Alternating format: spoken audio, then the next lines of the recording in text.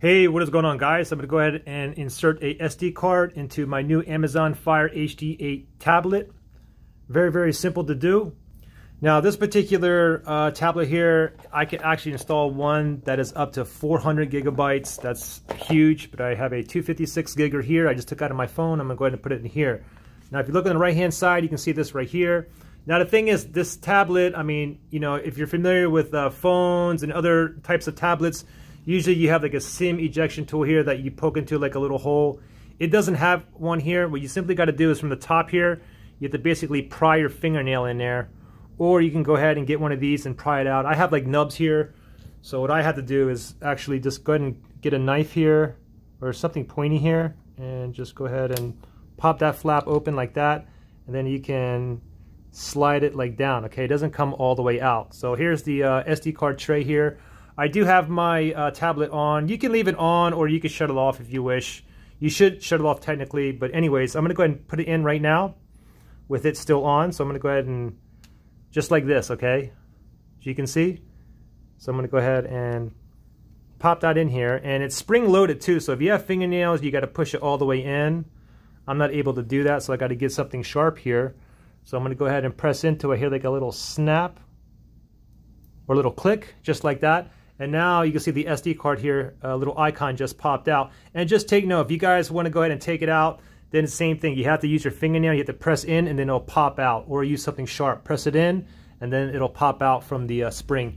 Anyways, I can see the SD card here, right there. So now what I want to do is, I want to go ahead and, I'm just going to go ahead and slide down right here. And it says right here, oh wow, look, I have a error message, incompatible micro SD card. Your micro SD card is incompatible with your Fire. Remove the card or format and erase it by tapping on the button below. I'm going to go ahead and format and erase. And don't forget, guys, when you format an SD card, basically you're erasing or deleting everything that's on there, okay? So I probably do have some photos and videos on there from my phone when I had the SD card in my phone. Anyways, I'm just going to go ahead and format and erase right here. So I'm going to go ahead and tap on this, just like that. So from here I have two options, okay? I can basically make this SD card as my internal storage, so it just becomes, I just have more internal storage basically, or I can use it as a portable storage if I want to keep moving the SD around to different devices. Okay, anyways, I'm just going to expand the internal storage on this tablet, so I'm going to keep it up here just like that, and then I'm going to go ahead and click on next, and it says erase and format. I'm going to go ahead and click on erase and format. Okay, do not remove my Samsung SD card here. Currently it's at 20%, 40%. Okay, that was quick. It is done. Now I have the option, I can move data to the SD card if I wish. I'll just go ahead and move it later.